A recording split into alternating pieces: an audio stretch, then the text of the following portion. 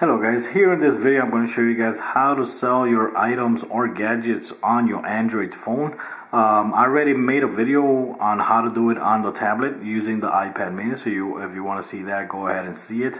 But this time I want to use the Android phone to let you know how it works. Also, make sure if you're going to sell something on eBay, make sure you have PayPal account already done. That's free and it's totally secured. I've been using it for over 10 years already and it's been perfect for me. So guys, let's go ahead and start. For this video, I'm going to go ahead and put on sale Sonic All-Star Racing's Transform. I sell a lot on eBay because that's how I get my gadgets and that's how I get my games when I want to get a new games. I don't get nothing for free, so that's how I get my stuff, if you guys are asking. But first, let's go ahead and open up the eBay app. The eBay app is awesome on Android, looks very nice and has been updated very awesomely. So once you're already logged in, you're always going to be there logged in. So you would go there right here where it says sell an item. You go there. Here you go ahead and start, and like you can see here, it has the option for you to write in the title of anything you're gonna sell, if it's a cell phone or anything, or if you have a package and the package has a barcode, you can also choose here to activate the barcode scanner, and it's gonna use the back facing camera. So let's go ahead and use it so you guys can see. And like you see right here, I'm gonna use this barcode right here, and all you gotta do is place it right there, and that's it. Let's see if it actually recognizes the product. Sometimes it's not gonna work. Sometimes it will just not recognize what you're selling. Maybe it could be because the item is very old, or maybe it's because the item is very new. But sometimes it will not work. But this time right here, it did work. Like you see right here, it pre-filled already here my title, All-Star Racing Transform, and it says that it's for the PlayStation Vita. Here it didn't add no picture, but if it doesn't add a picture, you could add a picture of your own. And let's see what else did it add. Category, also got the category correctly.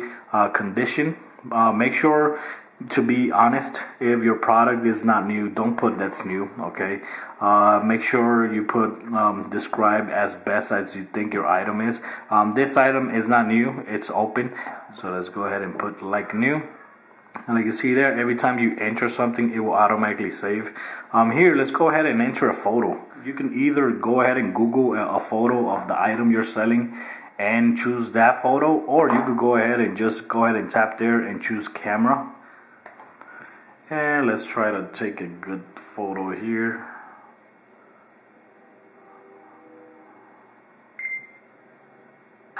Right there.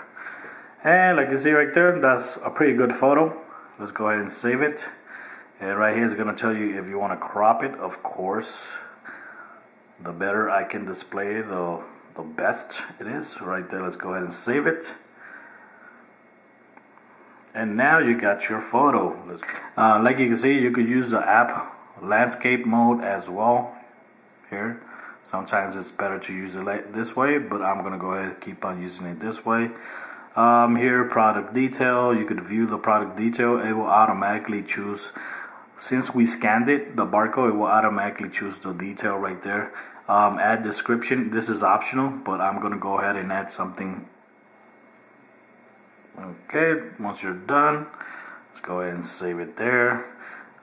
Specific, item specific, this is optional. You could go ahead and do it if you want. You don't have to. But for example, I could go ahead and here choose release year. 2012 is not there, so I'm not going to choose it.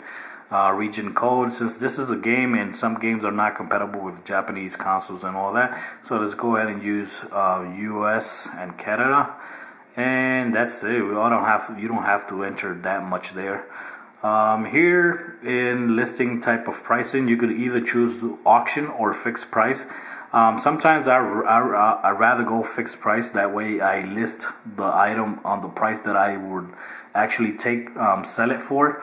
If you do auction, what it's gonna be a bidding war between everybody who wants the game, and sometimes you might get the risk of selling it without below the price that you would actually get it for. But I honestly, I'm gonna go ahead and go fixed price. And fixed price, I'm gonna go ahead and put here a price that I want to sell it to. And for example, I'm gonna go ahead and choose like $21. And here you could either choose to add a best offer. I don't want to do that. I only have one. Here, let's go ahead and put 10 days. Here you could choose to start immediately, or you could go ahead and schedule a start time. I'm going to choose to start immediately. Here, just make sure the payment method you have selected is PayPal. It's obviously going to be the only choice it's going to let you do. But here, let's go ahead. Here, I'm going to choose to require immediate payment. Why? Because back in the days, some people used to, when this option was not available, some people used to buy something and sometimes take forever to pay the item, or sometimes they would regret to pay the item and they would not even send you an email or telling you that they don't want to buy it. But with this, when I choose require, if the person doesn't pay the item right away, the item will keep being on sale. It will not be taken away from the listing. So honestly, I rather choose immediate payment. Okay, here in shipping and handling, I could go ahead and choose any shipping and handling that I want. Just remember, most of the times when you use this app over and over again, it will always remember like your last settings, so it can make it easier for you. Here right now I got calculated first class package. Okay, let me go ahead and edit that. Here, business, 1 business day, calculated. I'm gonna choose a flat same cost to everybody. I'm gonna choose first class. Right now you could choose any class you want. You could choose priority, but when it's a small item like this, like a game or a movie on a DVD or a CD or something like that small, and I know that the price is gonna be like $4 or less, I always use first class. If it's something that if it's an item like a cell phone or tablet or something like that that's gonna be big and you're gonna choose, I recommend using priority. Here, let's go ahead and choose a flat price. I'm just gonna choose something small. Just gonna put the cost $150. You could put whatever amount you want there. If you want to charge $5, $6, $7 for shipping, that's on you. But just keep in mind, if the person sees the price of the shipping, then most likely they're gonna make sure the shipping is low, and if it's very high, your item is not gonna sell. Another thing you can also do, you can sometimes put the shipping for free, and you can add the cost of the shipping on the price of the game. That's a strategy that a lot of people use, and sometimes I use it myself too, because some people, they like to see the word free. So once the free attracts everybody, or cheap shipping. So that's what I'm gonna do on this time. I'm gonna put cheap, only $150 for the shipping, and that's it. So now you're done here. Let's go ahead and save. Okay, now I'm done with the shipping. Here, international, no international. Here, my item location. I got already El Paso, Texas.